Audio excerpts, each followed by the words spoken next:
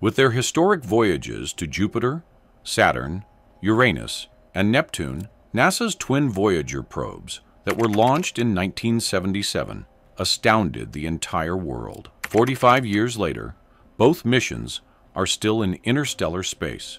Researchers are now using the Voyager data in a variety of methods to solve mysteries within and beyond our solar system, some of which are more recent than the mission. In addition to having about 38,000 times less memory than modern cell phones and transmitting data at a rate that is about 3 million times slower than a 5G internet connection, the twin Voyager spacecraft from NASA also has an 8-track tape recorder for storing data.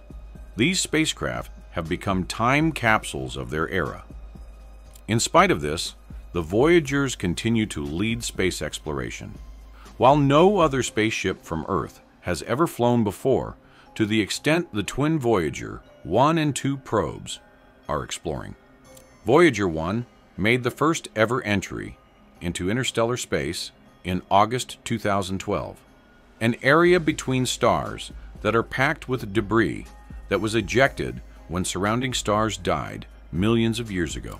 With the Deep Space Network, or DSN, both spacecraft are still sending scientific data about their surroundings. Join us as we explore the remarkable journey of the Voyager spacecraft and the mysterious communications it still sends to Earth from a far distance. How then does the Voyager communicate with us from so far away? To whom has it sent communications? Is it alerting us to something that could be dangerous? You will get to know this and plenty more as we dive into the details of today's show. However, before getting started with the video officially, here's a quick reminder that you can subscribe for free and like the video so that we can boost the algorithm. Comments are most welcomed. The mission, since no other spacecraft from Earth has ever flown before, the twin Voyager 1 and 2 probes keep on exploring. They were both launched in 1977 and are currently more than 3 times as far from Earth and the Sun as Pluto. The aim of the Voyager spacecraft is to characterize the far outer heliosphere, the far-off solar wind, and their interactions. We have been able to investigate the farthest limits of our heliosphere during this part of the expedition, as well as make the first hesitant steps in the areas that lie in between the sun-dominated zone and interstellar space. The termination shock, where the solar wind rapidly slows down due to collision with interstellar plasma, has been traversed by Voyager 1 and Voyager 2. Voyager 1 and Voyager 2 both passed through the shock in December 2004 and August 2004-2007, respectively. With NASA's Deep Space Network, both spacecraft are transmitting information about their surroundings. A special exploration mission is being carried out by the Voyager spacecraft. Building on the legacy of one of NASA's most fruitful and prolific missions, the 2 spacecraft are exploring hitherto unexplored regions of space.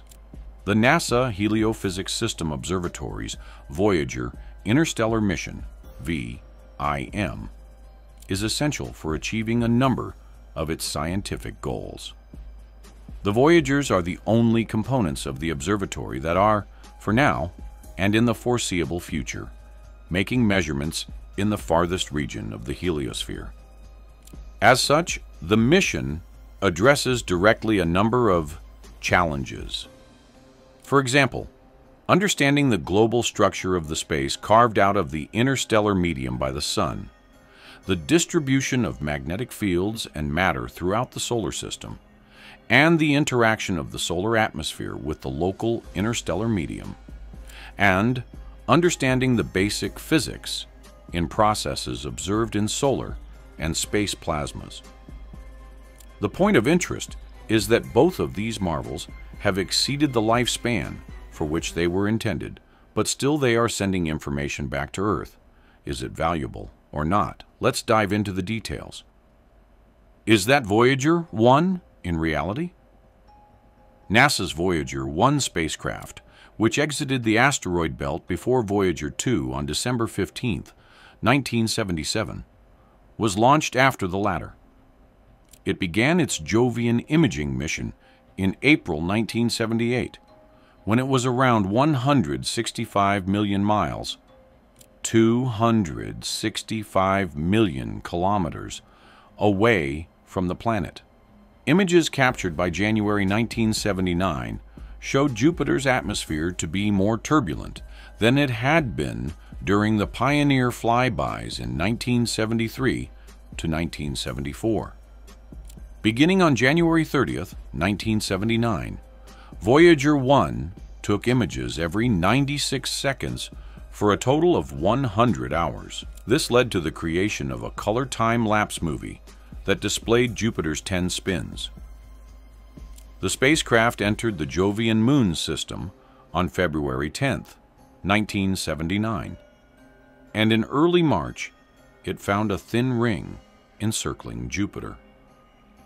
The encounter's Voyager 1's closest encounter with Jupiter was at 12:05 UT March 5, 1979, at a range of about 174,000 miles, 280,000 kilometers, following which it encountered several of Jupiter's moons, including Amalthea at a 261,100 mile or 420,200 kilometer range, Io, 13,050 miles or 21,000 kilometers, Europa, 45,830 miles or 733 kilometers.